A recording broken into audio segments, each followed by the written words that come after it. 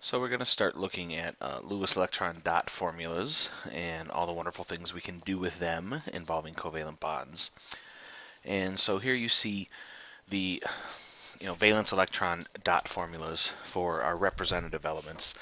And again, we can label these groups 1A, 2A, 3A, all the way over to 8A.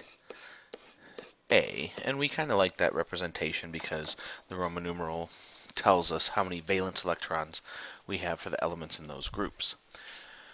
And so in order to write Lewis electron dot formulas, you want to follow these rules.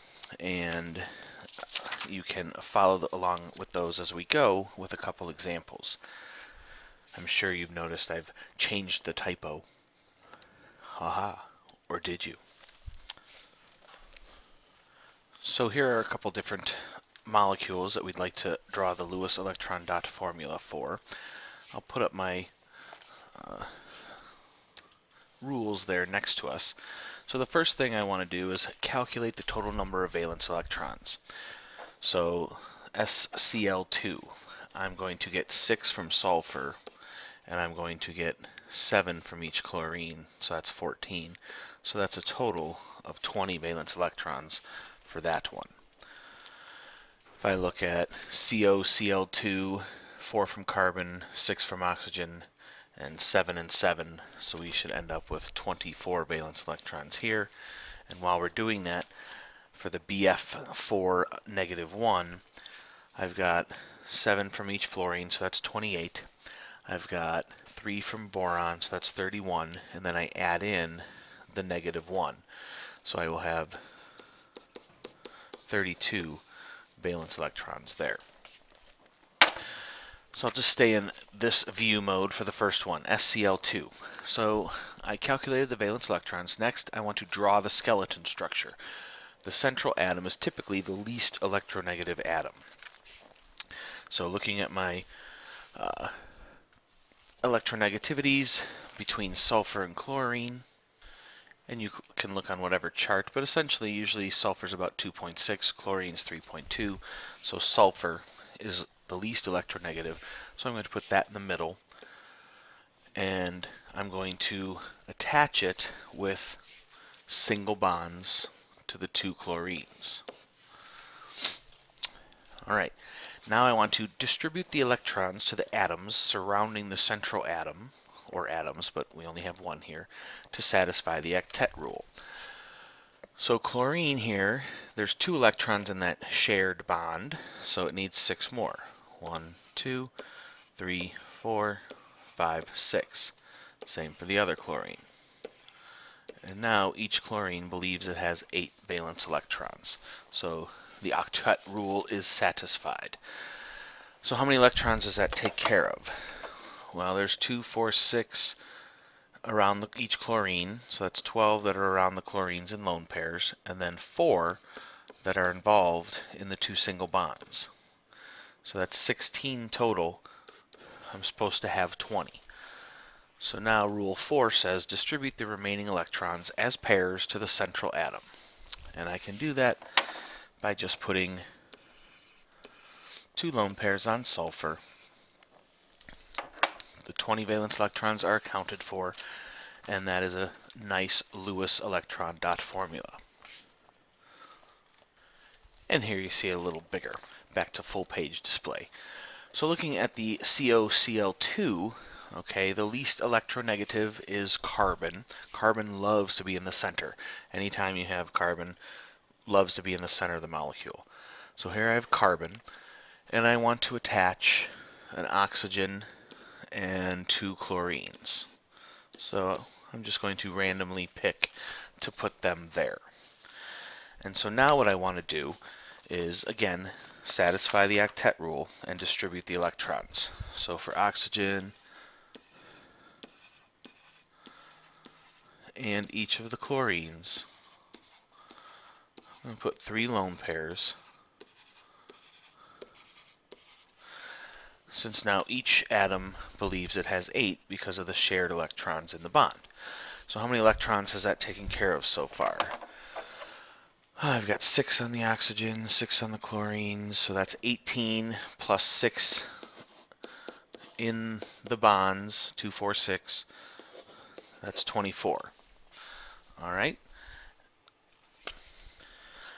It looks like we've taken care of the valence electrons, but look at carbon in the center. Carbon only has 2, 4, 6 electrons around it. That is not obeying the octet rule. And so what we have to do, as rule number 4 says, if there are fewer than 8 electrons on a central atom, this suggests a double or triple bond. So we are 2 electrons short on carbon, so that suggests a double bond. If it was 4 electrons short, that would be a triple bond.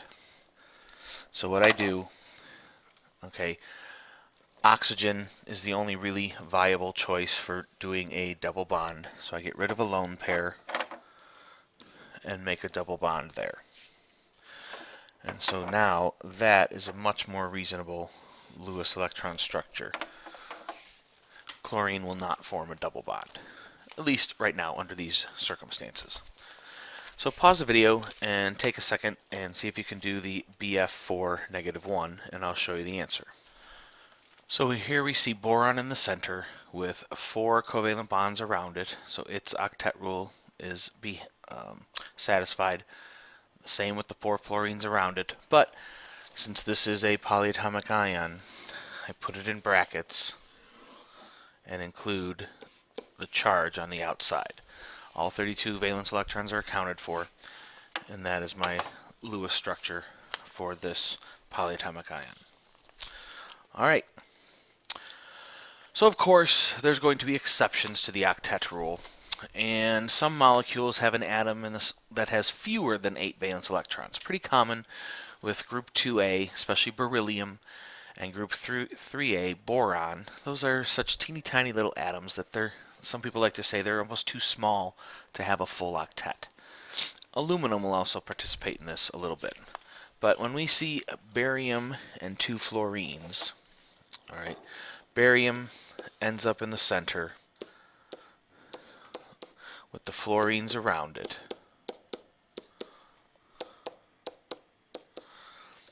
If I did my valence electron count, there's 7 for each fluorine, that's 14, plus beryllium is 2, so that should be 16 valence electrons. There's 6 around each fluorine, that's 12, plus the 4 in the covalent bonds, that's 16. Beryllium's happy that way. That's a good structure. Over here, okay, boron and 3 fluorines. 3 fluorines is 21 valence electrons, plus the 3 from boron, so that makes 24.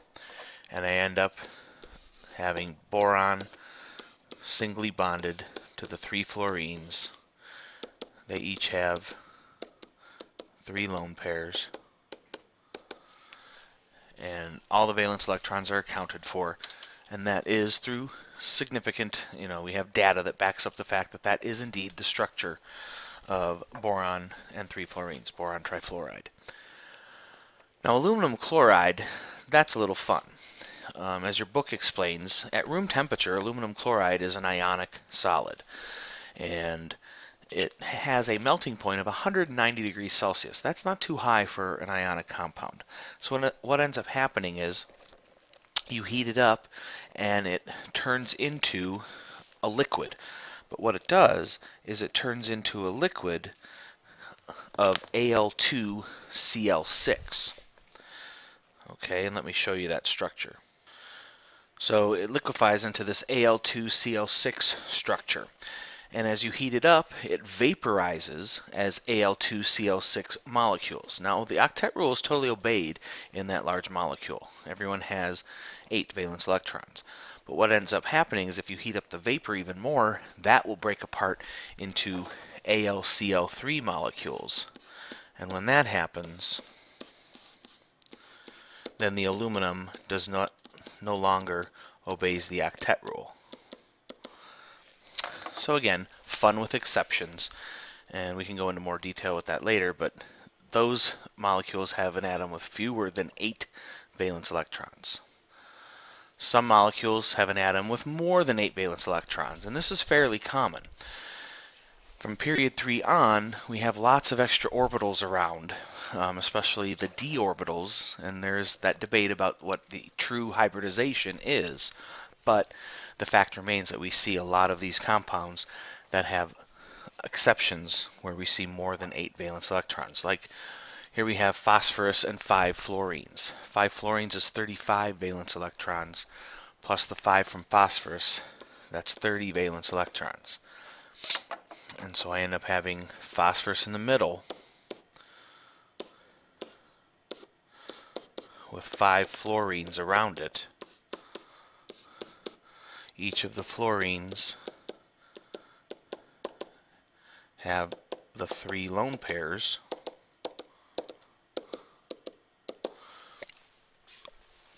So that's 30 electrons. I'm sorry. Yeah, hold on. Haha, I magically changed 40 valence electrons. That's how many are in PF5. 7 times 5 is 35, plus 5 is 40. So yes, there's 30 valence electrons as lone pairs around the fluorines, and then there's 10 more electrons in the bonds, which makes 40, and phosphorus has 10 valence electrons around it, but it's okay with that. And here is what Renee McCormick was talking about, that jerk who found out that xenon can actually form a compound. So here we see xenon and 4 fluorines. 4 fluorines is 28, plus 8 makes 36. I think I did the math right this time. And so xenon is in the center with 4 fluorines, each fluorine having the 3 lone pairs. And so that makes 24 electrons in the lone pairs around fluorine, 2, 4, 6, 8 electrons in the bonds around xenon. 24 and 8 only makes 32 electrons in this model. So what we have to go do is adjust this by adding lone pairs around xenon or making double or triple bonds. Well, we know that even though we can get these noble gases to form bonds, they're only going to form single bonds. So I go back and I add lone pairs on the xenon. So there's 2 lone pairs on xenon. And xenon's okay with that. It has 8, 9, 10, 11, 12 electrons around it, and it's going to be just fine. So I'm going to stop the video here and do the next topics on a separate video. Alrighty, see you in a bit.